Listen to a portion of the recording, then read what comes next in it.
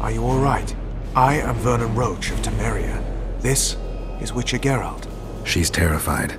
If Deathmold touched her, I'll kill the son of a bitch all over again. What'll you do with the child, Vernon? I made an arrangement with Radovid, and Vernon Roche always keeps to his word.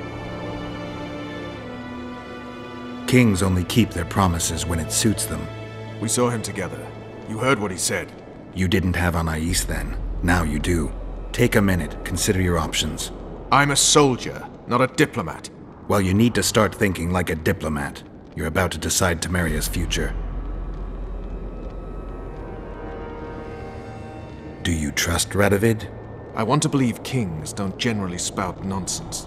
Kings never say what they mean, only what they want you to hear. What else could you do? Nothing. I either break my pledge to Radovid or honor it. Suppose you break it. I'll make another enemy. Enemies are something you can handle, you said so yourself. The Temerian delegation is in Loch Muin. Maybe we should consider handing the child over to them. John Natalis. Good soldier, poor politician. Natalis may not be the most polished diplomat, but both your grandmothers tilled the same soil. Your grandfathers fought side by side. By taking the child to John Natalis, I'll spark a civil war. The barons won't acknowledge her right to the throne until they feel a boot on their neck. I don't claim giving her to the Temerians will solve all your problems. But freedom's precious, Vernon. One of those things you don't appreciate until it's gone. Considered what they'll say in Temeria when they hear Vernon Roche handed their crown princess to the head of a foreign state? If Radovid keeps to his word, they just might name a holiday after me. Careful, Vernon. It's a slippery slope. You could easily be branded a traitor, and brands are tough to scrub off. I guess you're right. Dishonored I'll be no one. Not in Temeria, not anywhere else. Natalis it is. Come, child.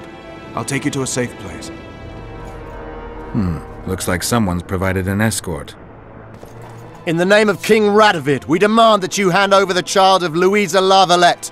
We're headed elsewhere. Not my concern. My orders are clear. We are not Radovid's subjects. His orders don't apply to us. If you won't come peacefully... Look around before you threaten us again, you fool.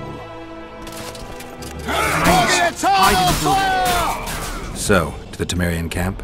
We've lost a lot of time. The talks have probably begun.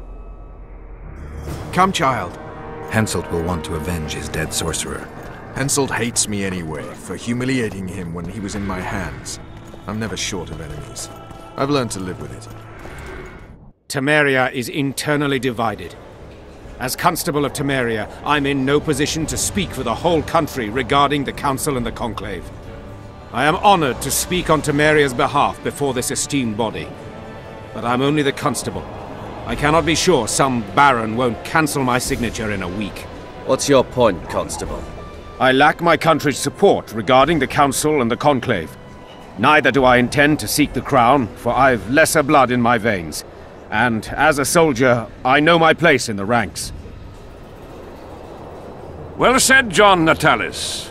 Temeria, the realm separating the north from Emir Va Emrys, and most importantly from his armies, is divided and weak. Yet this land deserves law and order, which cannot be provided by the quarreling rabble spoilt by Foltest's generosity. Incessant wars between Temerian princelings are not in Kedwin's interest. Too many important trade routes run through the land. Redania will also take no comfort from unrest in Temeria. Therefore, we cannot leave the realm to its own devices. Temeria is an independent state, well able to resolve its own problems. You seek to tear Foltest's legacy to pieces, appropriate what was never meant to be yours. Calm down, John Natalis. We will speak of that in due course, once we know with whom. As you said yourself, you cannot speak for all of Temeria.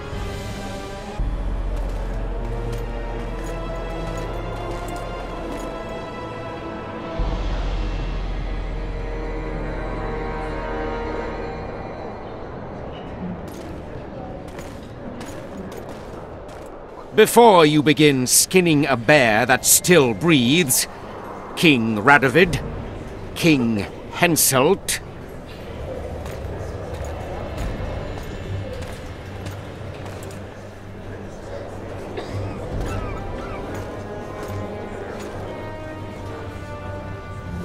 Behold, Anais la Valette. Royal blood courses through her veins. She is the rightful heir to the Temerian throne. This child is a bastard. The girl will go to Vizima, where she will be presented to the nobility. She is yet too young to rule, but our laws of succession make provision for such cases. Do you think the child will ever sit on the Temerian throne? Natalis won't let her be harmed. We did all we could.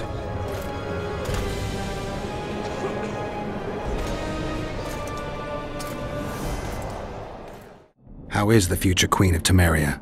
She's safe. She's even started to speak. Old Natalis tried to give her a doll. Know what she said? How would I? That she wants no more toys. She wants a sword. And to learn how to fight. She wants to avenge her father's death. What did you do? Gave her my special forces dagger. I'll teach her to defend herself. Natalis will teach her the art of war. She'll be a good queen. I can feel it. What about Letho? Did you capture him? Not entirely. Meaning? Letho awaits you in the former Temerian camp. He sent a messenger. Let's go. Tell me what happened here on the way.